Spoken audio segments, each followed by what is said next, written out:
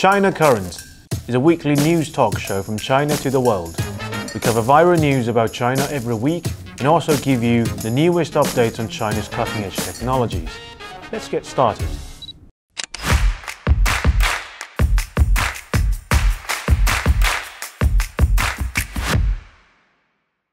Hi, welcome to China Currents. I'm Chris.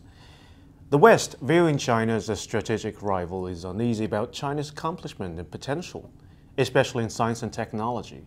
One of the stats alarmist pundits frequently cite is the sheer number of STEM graduates China produces every year. The number is projected to be twice as many as those in the US by 2025.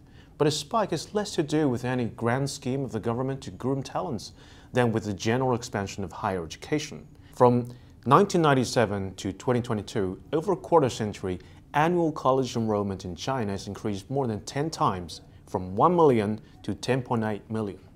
The rapid expansion of higher education has, well, in addition to many positive impacts, resulted in an oversupply of graduates and depreciation of economic value of education.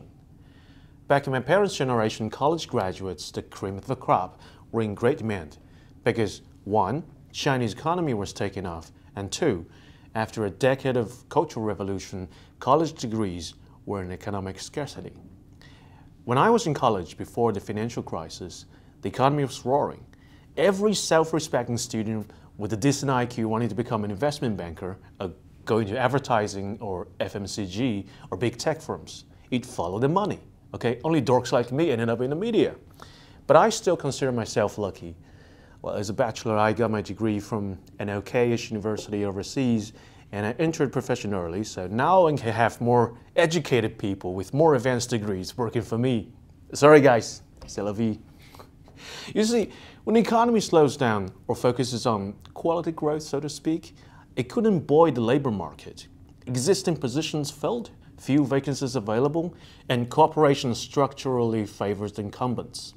Now if you pay attention to the news, there are a lot of stories about master's or doctor's degree holders doing less sophisticated works for meager income, like selling sausages on the street.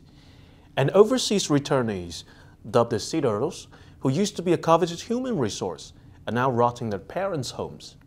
Because corporate world just turns out to be much less pretty than they imagined. They thought if they could get ahead of their peers at school, they would work their way up outside school too. Essentially, young people have 3 choices. 1. Outcompete your colleagues and fight for leftovers, even if it means compromising labor rights. And 2. Go back to school, get another degree, and hope the market will get better, which is what almost half of the undergraduates chose to do last year. Or 3. Settle for mediocrity. Mediocrity. That word hurts so bad in a meritocratic society. Now this is interesting. Let me digress a bit. So both China and the US are ferociously meritocratic, but we seem to emphasize on different aspects of the word. For China, it's about merit, or ability building, and for America, it's about cracy, or the rule. Okay, perhaps this is why meritocracy is defended in China as a commoner's hope, but attacked in the West as a means to entrench elite rule.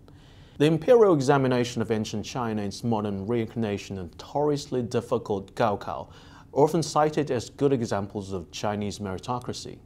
Exams provide fair chances for all, regardless of their birth, to join the ruling class, to become Mandarin officials or investment bankers. And education has always played a vital role. 1,000 years ago, an emperor of Song Dynasty who was posthumously titled Truthful wrote a poem to encourage students to learn. He said, "Nowhere else should you look, because golden mansions, exorbitant salaries, and beautiful women are all there in your books." I don't know if modern feminists take offense in those words, but what he said about education being a ticket to the high society was widely regarded as a time-tested truth in China. Almost all parents tell their children to swallow the bitterest pill at school, which is to study. Some other day, you will sit on top of the lowly men, those farmers, workers, grocers, builders, janitors, waiters, barbers, masseurs, pedicurists, and delivery drivers. If you don't want to end up like them, study hard. Recently, a video of a teenage student rebutting middle-aged professor went viral in China.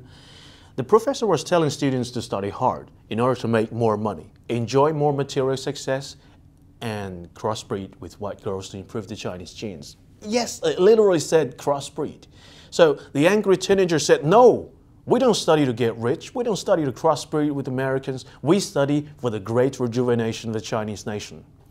If you're familiar with Chinese officialese, you'd recognize that verbatim quote of the Chinese dream, which has been front and center of Chinese national strategy since 2012. Of course, the internet applauded his patriotic idealism and accused the professor of corrupting young minds. I mean, it's never wrong to praise an idealist, to disdain vulgar materialism, and to despise someone who has less noble ideas about success, to purge our educators of decadent influences, to feel like guardians of our nation's future, and to feel good, thinking that you have strong moral fiber. But you could think such mentality is limited to that particular uncouth middle-aged man, you'd be lying to yourself. There's no denying that the professor was definitely a racist, a sexist, a bigot, but he was no hypocrite. If you detoxify his language, it basically meant the world is yours for the taking after you get to the top. And you get to pick and choose from the healthiest and best-looking human beings to procreate. Do you really think there's a world of difference between what he said and what the truthful emperor of Song or your parents been telling you? Study hard now, so you can sit on top of those losers later. It's always been like that. In a world where there isn't abundance for everyone, there is inequality. The first and foremost important thing in an unequal society is maintaining upward mobility, or to give people equal chances at economic success. It's not American dream or the Chinese dream, but a universal dream. To us, every Joe and Jane, education is our coin token to that dream machine. What will happen if this very coin itself is losing purchasing power due to knowledge inflation? If we invest in educational degrees in the hope of converting them to high income, which through accumulation amounts to success, then it's a bit of a stretch to claim to be successful if you're overqualified or underpaid for your work. So the majority is losing out if we use the same old standard to measure success and failure. I fear if a society doesn't prepare its citizenry to take up other new dreams while the old ones crash, people's frustration and disillusionment will break the society. The Russian-American scientist Peter Turchin has a very neat theory for this exact situation. It's called elite overproduction. Basically, it's about the education system have produced way more potential elite wannabes than a society can absorb into its power structure. And those who are left out will cause social disturbances. In the US, job prospects for law, language, and gender study graduates used to be very bright. Now, not anymore. So from the ruling class points of view, the harder it is for them to realize dreams, the easier they'll become agitators and use their skills they've learned to instigate unrests. That's why we need to keep asking ourselves the question, what's the point of education? We'll have our answers, but chances are to become more material and self-centered as we age. People say that if you're not an idealist when you're young, you have no heart, but you're still an idealist when you grow old, you have no brain. The world just incentivizes conformity by manipulating our desires.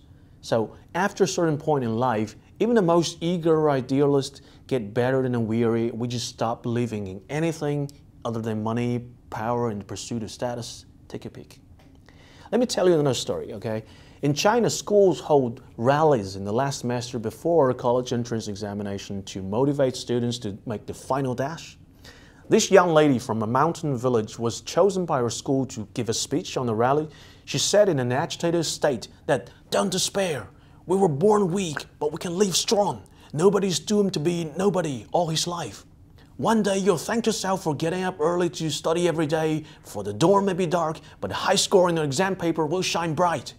Her school published the video in hope to inspire, but it went viral and backfired. Thousands of negative remarks flooded the comment section. If you take away personal insults on her presentation style, which might be too feverish to some, more serious critics actually take issue with her central message about education being a life changer. They apparently used to have the same belief that education was their single ticket out of their small hometowns, that from the college they could climb their way up in big cities. But after the hope was let down by reality, they turned into cynics and questioned the assumed promise of meritocracy. Basically, from their point of view, they studied to win, but not everyone could be a winner, so if education couldn't help them win, why bother studying? Why spread a false belief? I don't agree with their conclusion, but clearly they're onto something. If we all accept education as the answer to justify social stratification and unequal distribution of resources, the more uniform our answer is, the less valid. So there's a pressing need to find new answers. I believe our education needs to be more pragmatic and more holistic at the same time. Being pragmatic not only means vocational training programs, teaching how to make a shirt. By the way, China is starting to catch up in this regard. Last year, Chinese students won 20 gold medals in the 63 competitions at World Skills, which is the Olympics of skills. Bricklaying, beauty therapy, carpentry, electronics, etc. But also greater emphasis on letting students understand the role of their skills relative to other value components, like who's your customer? Why they pay extra? Where does the money go? What can you do to pocket it? So that they become more conscious and adaptive participants in the socio-economic life. And the holistic part should aim at encouraging the search for meaning.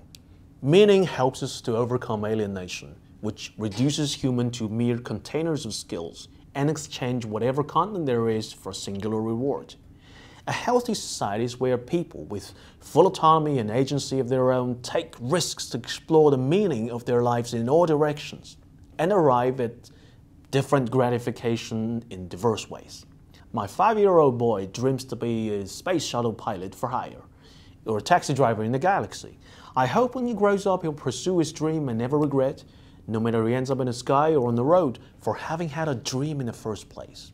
Then I would know the world will have become a kinder place for dreamers. With that, I thank you for watching this episode of China Currents. If you want to learn more about China or have any thoughts on the comments or on the show, please contact us at the email address below. Looking forward to hearing from you.